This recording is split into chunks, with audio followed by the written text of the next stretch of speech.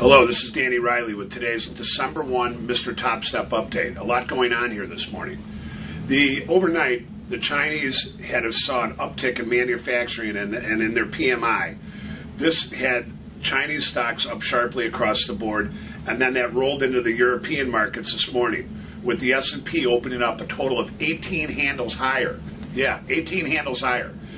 After that, the S&P back and filled a little bit, and then just over the last couple of minutes ran up to a new high at 1207. The equity report that the guys wrote on the desk today pointed out, the new global report that we're writing pointed out that the markets were very short, that the S&P had triple bottomed at the 1171, 1173 level, and we had said a couple times on the instant message and on the report that we felt that the S&P had been back and filling again. Well, this morning, sure enough, the markets are sharply higher. In fact, the S&P almost got 27 handles higher at one point. It's astonishing. We have a little rule that we've gone by through at the desk for a long time, and it's called that the markets tend to sell off. When they do sell off, it takes days and weeks to sell them off, and only one to bring them back. Well, today that we've got that one bringing them back right now. You know, the most recent headlines that came out as the market just rallied and took out the highs. One was that came across that the U.S. was going to support backing the IMF if there was financial problems that they needed backing, and the other one was that Goldman was going to revise their 2011 GDP.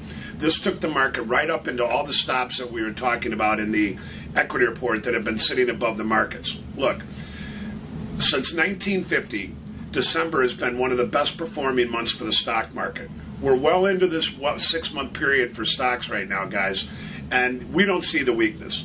We had a little bit of a pullback down into down to that 1175 level. Now we're into this big rush, and as we reported yesterday, little things are sticking out that may not necessarily be big things that are pointing to more upside, but things like the Marshall Field story, that they had a big record sale on. They had record sales on Black Friday, and then back-to-back 900,000 days. People are back out there spending right now, ladies and gentlemen, and it's showing up in different spots. And as we talked to the Pitbull today, he pointed out that it does appear that people are re-entering into the markets right now, and it shows that it's showing up in all sorts of different places. Well, today it's showing up in the S&P, and we're sharply higher. We'll be back tomorrow with another update.